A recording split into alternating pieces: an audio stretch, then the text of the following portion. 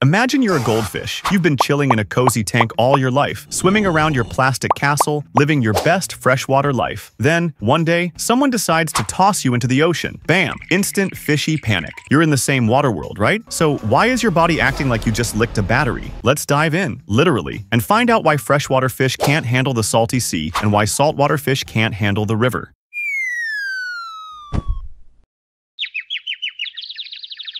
It's not just water, it's science. Here's the thing, all water is not created equal. Fresh water has very low concentrations of dissolved salts and minerals, while salt water like oceans is loaded with sodium, chloride, magnesium, and other ions. It's basically the soup of the sea. Fish, like any other living creature, have semi-permeable membranes in their cells. This means water can pass through, but not everything else. And that's where the trouble begins. Let's talk about osmosis, the fancy term for how water moves across membranes to balance concentrations. In freshwater, the concentration of salt inside the fish is higher than outside. Water flows in constantly, so freshwater fish need to pee a lot to get rid of excess water. In saltwater, it's the opposite. The salty ocean pulls water out of the fish's body, so saltwater fish drink a lot of seawater and actively pump salt out. It's like trying to survive on the wrong side of a biological tug of war. What happens if you put the wrong fish in the wrong water? Disaster. A freshwater fish in saltwater, it gets dehydrated. Water leaves its body, organs fail, and it's game over. A saltwater fish in freshwater, it swells up like a water balloon. Cells absorb too much water, and it can literally burst from the inside out. So no, you can't toss Nemo into a lake and expect him to thrive. He'd be gone before you could say, just keep swimming. But wait, some fish are rule breakers. Of course, nature loves to be weird. Enter the Euryhaline fish, species that can live in both salt and freshwater. Salmon are born in freshwater, migrate to the ocean, then return upstream to spawn. Eels, bull sharks, and mollies can all switch environments. These fish have special adaptations. Their kidneys, their gill membranes change, and they basically become walking chemistry labs. So yeah, some fish are built different. Why it matters more than you think. This isn't just about fish feeling uncomfortable, it's about survival, biodiversity, and even climate change. As sea levels rise and freshwater mixes with saltwater in coastal areas, fish populations are shifting. Species are disappearing from their native zones and popping up where they don't belong. And that means trouble, not just for fish, but for ecosystems, fishing industries, and yes, even your seafood dinner. Could we engineer fish to survive anywhere? In theory, maybe. With gene editing, scientists could potentially modify fish to handle both environments. But would that be ethical or even safe for ecosystems? And let's be honest, just because we can build a salt-tolerant goldfish doesn't mean we should. Nature's had this system working for millions of years. Maybe we should just let the fish do their thing in the right water. What if humans had to switch between freshwater and saltwater? Okay, imagine if humans were like Euryhaline fish, jumping between lakes and oceans just to stay alive. Sounds fun, right? Except, nope, your kidneys would riot. The human body is incredibly picky about salt balance. That's why we can't drink seawater. If you tried to live in saltwater, you'd dehydrate faster than a raisin in the sun. Your cells would lose water, your blood pressure would crash, and your organs would be like, we're out. Now picture swimming in freshwater for too long. Your body would start absorbing too much water, throwing off electrolytes, swelling cells, and messing with your brain. Basically, not a good look. So yes, fish are way cooler than we give them credit for. Fun fact, whales and dolphins are marine mammals, so they evolved to survive in saltwater, but they don't drink seawater. They get hydration from the food they eat. That's like getting all your hydration from sushi. Respect. Can fish adapt over time? Here's a wild thought. What if a freshwater fish accidentally found itself in saltwater and somehow survived long enough to pass on its genes? Well, over millions of years, that's kind of what happened. Evolution isn't instant, but it's relentless. Tiny mutations that help fish tolerate saltier or fresher water can add up generation after generation. That's how some ancient fish lineages ended up becoming saltwater species, while others adapted to life in rivers and lakes. The evolutionary split created fish that were finely tuned to their habitats, like precision biological machines. It's not just about salt either. Temperature, oxygen levels, pH, even predators all play a role. Some fish in Africa live in saltwater lakes with salinity levels higher than the ocean. Others can hibernate in mud during dry seasons, then rehydrate and swim off like nothing happened. Freshwater fish and saltwater fish aren't just divided by taste. They're separated by millions of years of evolution. One bloats, one shrivels. Neither one likes surprises. Drop a comment. If you were a fish, would you rather live in a lake or an ocean? We reply to every comment, and your idea might become our next video, like this video. Subscribe to WhyX for more science that makes you say, wait, what? Turn on notifications so you don't miss what's next.